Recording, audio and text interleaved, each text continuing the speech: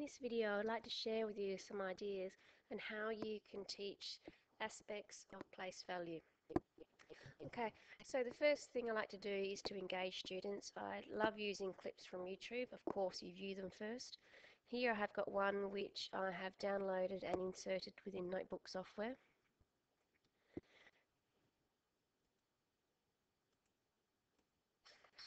You can see the URL at the top, so you can pause this video, copy the URL and access this via YouTube.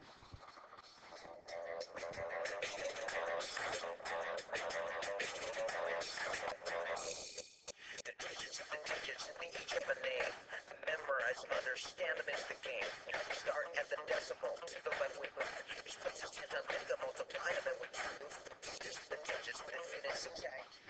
I like using videos because you can ask students, what do you find out about place value from this video? Next one here, I've just simply created a 100, tens and ones chart. I use the shape tool to create the rectangle and the line tool to put the lines in. And what I've got done here, this is what we call the bundles game. For example, here I've got the hundreds, the tens and the ones and then dice. To get the dice, if you go to the gallery, you type in dice, interactive and multimedia, and you can see that there are a range of dice that you can use.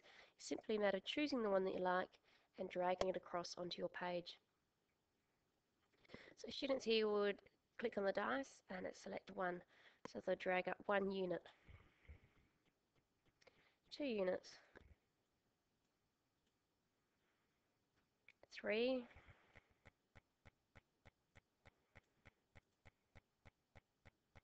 2,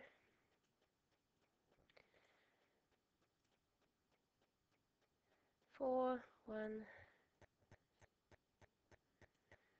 And the students can say, okay, I think we've got more than 10 here, so let's have a look. We've got 1, 2, 3, 4, 5, 6, 7, 8, 9, 10. Okay, we can replace those 10 ones with a 10. And the students can touch the board, hold and drag,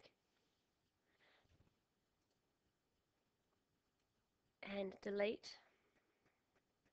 So the students have exchanged 10 ones for a 10. The students can continue playing the game and you get into the hundreds, the tens and ones. Traditionally, this game was actually demonstrated using the MOB blocks. This is actually quite hard for a teacher to demonstrate. However, using it on your smartboard, having these objects down here which are infinitely cloned. Now to do that, I had an image of a 10. I right click, select infinite clone, and then each time I drag up, I get a multiple of that. Another way you can use the MOB blocks images is to explain expanded notation. So here these are infinitely cloned, so I might drag down and we say to students, okay, use the pen tool and record. What have we got? Well, we've got 2 hundreds, we've got 2 tens, and we've got 1 unit. You can also write that as 200 plus 20 plus 1. In this one here, looking at expanded notation again, so for example, we've got 433 is equivalent to 3 plus 30 plus 400. So you can see that you can put the plus symbol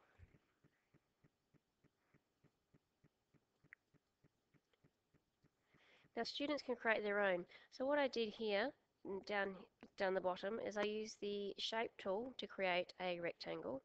Then I typed in the number I wanted and I grouped it. I'll show you that in a minute. So students can drag up 921 and they can move it across to see that 921 visually. Now to create that, all I did was get my shape tool, created a rectangle, right click, properties, fill effects, change it to blue. Then I typed in the number that I wanted. I might want 400.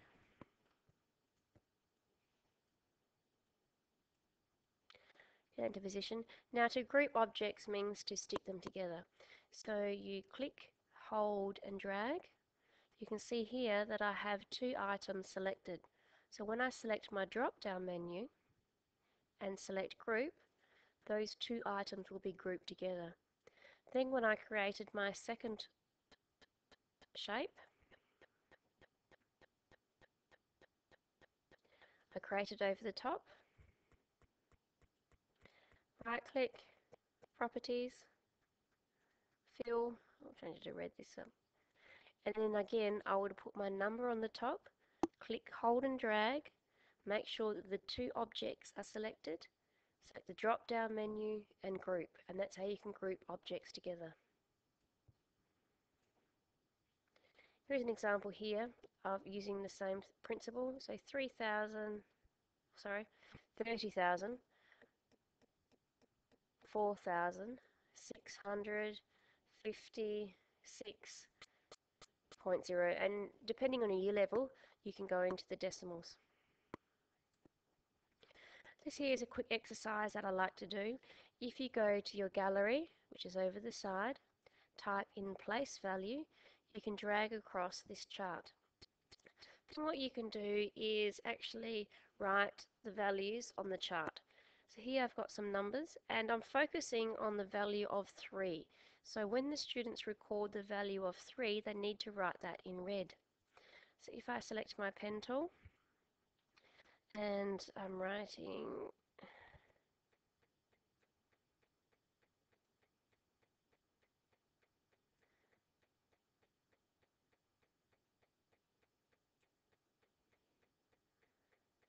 and I need to put my value of 3 in red. So you can see that as the students come and record the different numbers on the number chart, they'll actually see the different values of 3 because it's represented in a different colour pen. This one here is from the multiple choice. So if you go to your gallery and type in multiple choice,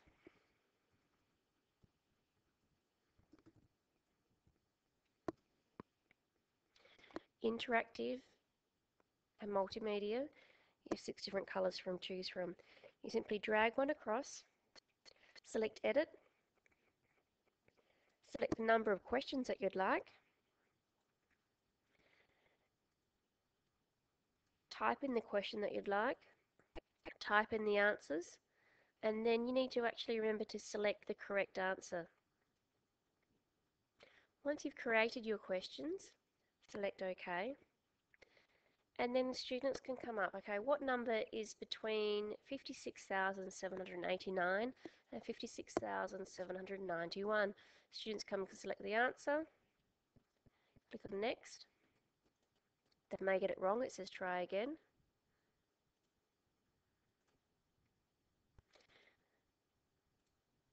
So depending on your year level is depending on the question that you would ask and the answers given as the option. This here, I really like this activity because it's simple to create and you can easily adapt it each lesson. If you're looking at a number line, okay, so here I've got a number line and I have my numbers and the students need to put them into correct answers. So students may come up and say, okay, well this one is the highest number. Just doing this random at the moment. So I'm just say, no, that's incorrect, let's change them around. Now to create this is very simple. Use your line tool, draw a straight line. Oops. Try again. You draw a straight line. Then if you use your creative pen,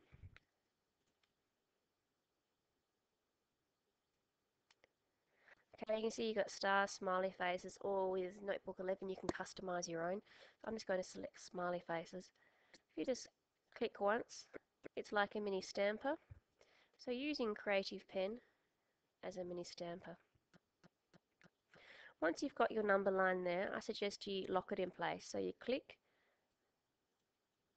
hold and drag, And you can see that I've got these number of items that I want to lock in place. Select a drop-down menu, lock in place. Now students can't move those. What I like about this activity is you can have students walking into the classroom, get them to walk in with a number line on the smartboard and ask them to write a number. So students might be coming in and they might write, no, 63. Oh, so I've got my creative pen selected. That's a normal pen. 32. Someone might come in and write 1036. The next person might write 4. Then, once the class is settled, you can say, okay, let's order these numbers on the number line. So you can actually drag across the numbers according to the place value on the number line. And students have been part of this process of creating it because they've chosen the numbers. This here is a screen capture of a site which is called Shark Numbers. This is your URL. It's a great site. A boat appears and students need to identify the place value of the number, and if they get it incorrect, a shark comes and bites the boat. This is another one which is fantastic. It's a screen capture again. This is the URL. On this site here, you've got the bongos playing and students can look at place value in the ones, the tens or the hundreds.